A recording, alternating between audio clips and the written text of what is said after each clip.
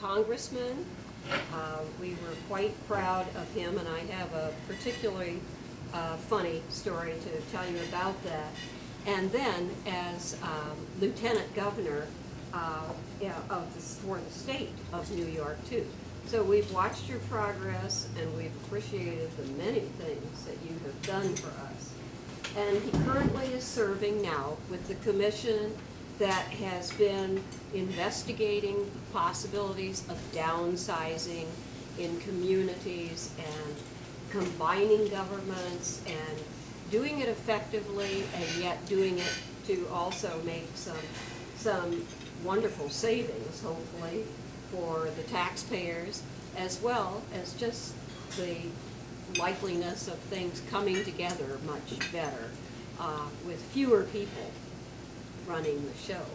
I want to backtrack just a minute to tell you about when Stan was a congressman. Our son Jim was in college, and he took a position, he was offered a position to intern with Stan. And so when he arrived there, he was looking for a place to live and found a spot where a lot of the other interns were living. It was about a week before we talked to him how things are going. Well, they're going fine, yeah, good. And are you busy? And he said, there was a big silence, and he said, well, an awful lot of the kids that I live with aren't very busy. And I said, what does that mean? He said, I'm working for the only congressman that's taking this job seriously.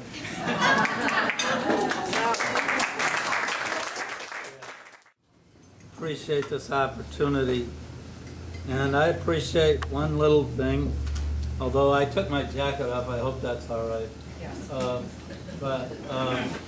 I appreciate the fact that there are name tags. Not so much just because of my age. I know your name, Addie. But it's always helpful when you see somebody that you haven't seen in some time.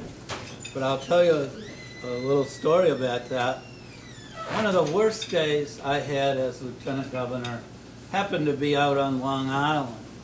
And every place I went, they were mad at Governor Cuomo, they were mad at me, they were mad at everything.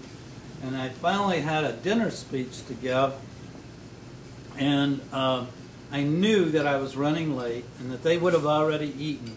And the worst thing you can do in that circumstance is come in when they're all sitting there waiting and eat in front of them. But I needed something, so I said to the driver, just stop at a gas and go place, I'll get a candy bar or something that'll get me over. And I walked in, you know, hassled and late and everything, and there was a very, very attractive woman behind the counter. And she said, you must be Stan Lundine. And I said, yes, I am. How did you know? I said, did you see me on TV? She said, no. I said, did you see my photo in the newspaper or something? She said, no.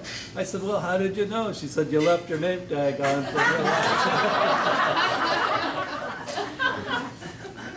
I think the League of Women Voters has a very important role to play in regard to reform of our election system and the efficiency of municipal government in New York State. You can also be a powerful voice for improving school district governance and stabilizing or even reducing property taxes. A recent report from the Tax Foundation found that the 12 highest property tax counties in America, out of 12, 10 were in New York State. Chautauqua County has the dubious distinction of being number 3 in high property taxes in America. We simply, this is not tolerable, and there's a really urgent need to take action.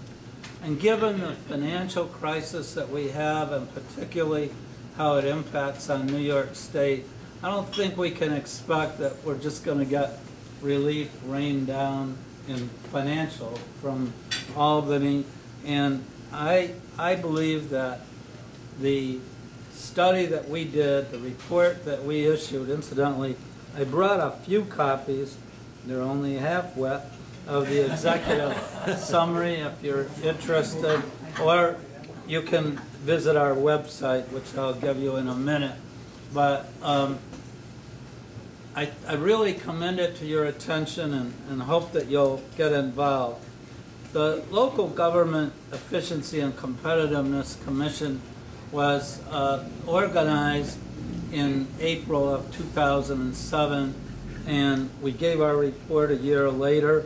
We had 15 members of extraordinary experience from all over the state, really nice combination of former elected people like me and academics and others, and it was a very good commission. The fundamental notion on which our commission was founded was that property taxes are too high and that they hurt New York State competitiveness. And I really believe that. Other taxes, other factors may play a role, but I think property taxes are out of line here, and we ought to do what we can. There are too many overlapping and even sometimes conflicting local governments, municipal governments, and school districts. So let's find a way to consolidate governments, or at least functions, so that property tax can be stabilized or maybe even hopefully reduced.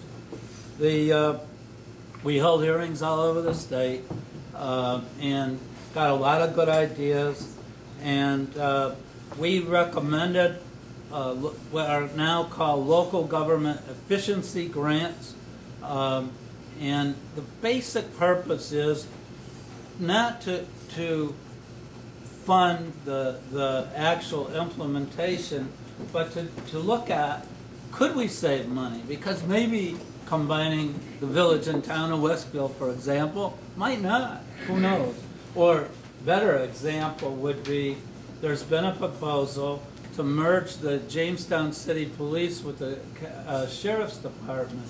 Well, that's going to take a lot of analysis, and I can't tell you today that'll save X amount of dollars, or that it's even legally and possible and that kind of thing.